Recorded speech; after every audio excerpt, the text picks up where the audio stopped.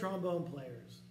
This is very exciting, playing the trombone. I'm so happy that you signed up this year, and let's just get things started. So hopefully by now you have your case with you at home, and some people have zippers on their cases and some people have latches on their cases. My case here has latches on it. While you're doing this, you should probably be seated on the floor with the case in front of you, or you could have your trombone case on a table in front of you. But you don't want to sit in a chair with the case on your lap. Some of the parts may fall out of it, so we don't want that to happen. All right, so I have mine on a flat surface here so I could demonstrate and show you some of the parts.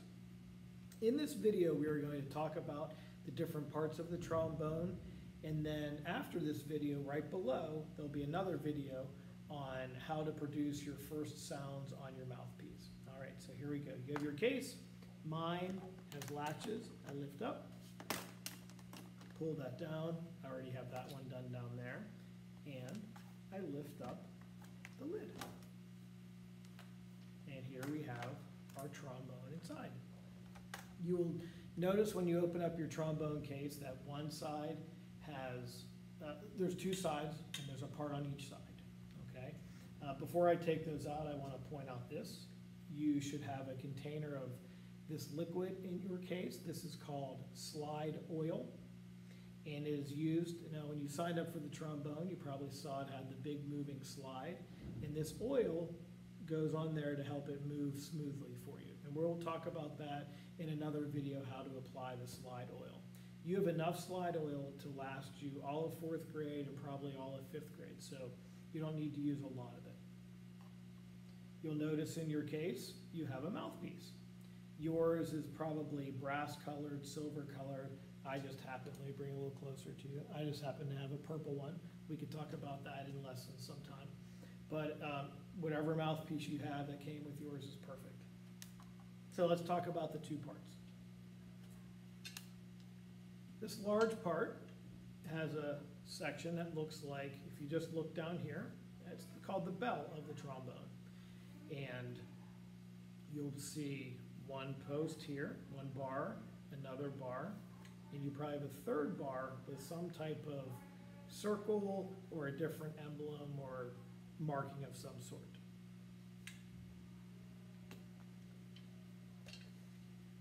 Buttoned in on the other side of your case, you see your slide, and this is the part that will move on you. Now, up at the top of the slide, one side of the slide will have a little piece that twists. That is the locking mechanism. When I unlock it, the slide moves. When I lock it, it doesn't. So if I'm not using the slide, I want to keep it locked. That way it won't move out on me. You're going to notice on the slide portion of the trombone, there are two holes. 1, 2. One side is slightly longer than the other side. The side that is shorter is the side that the mouthpiece will go into. Okay, we'll talk about that after I assemble the whole instrument. The other side, you're going to see what we call threads around there. That is the part that connects to the rest of the trombone. Now, this can get a little tricky sometimes. I hold the slide in my right hand.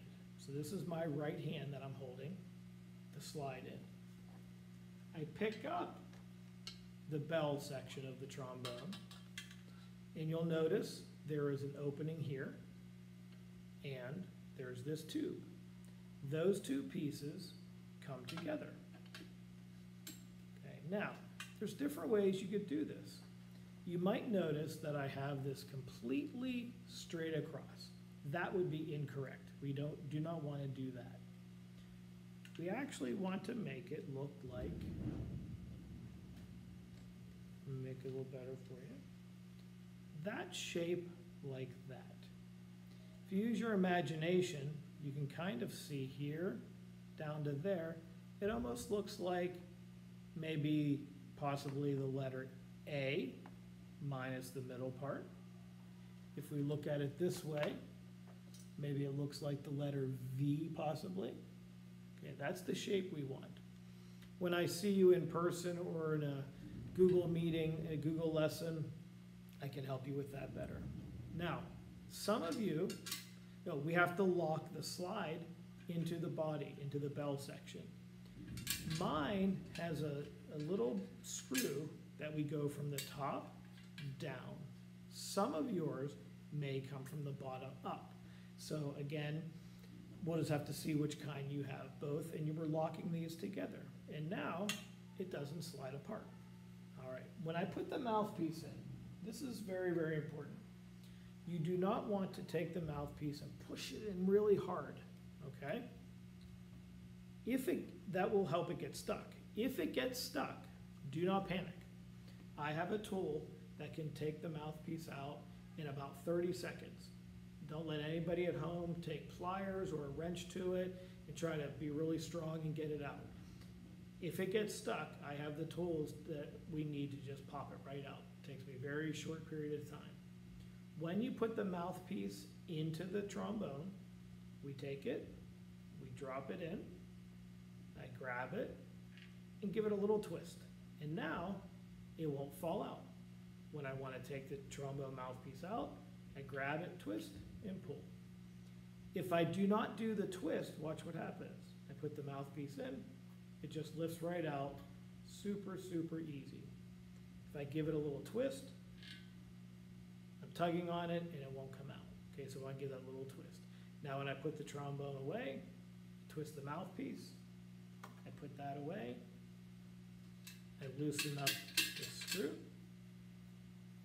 I twist the two parts apart, I put the bell side in, I take the slide part, I put that inside, I lock it back up, and then I would close the lid. If the lid does not close smoothly and tight like that, you probably do not have the instrument in correctly, so you'll want to make any adjustments that you need to. All right, so take your time, be patient with it. I'll answer any questions that you have, and look below this video, and there's going to be a second video where I show you how to make your first sounds on the mouthpiece. All right, great job, everyone.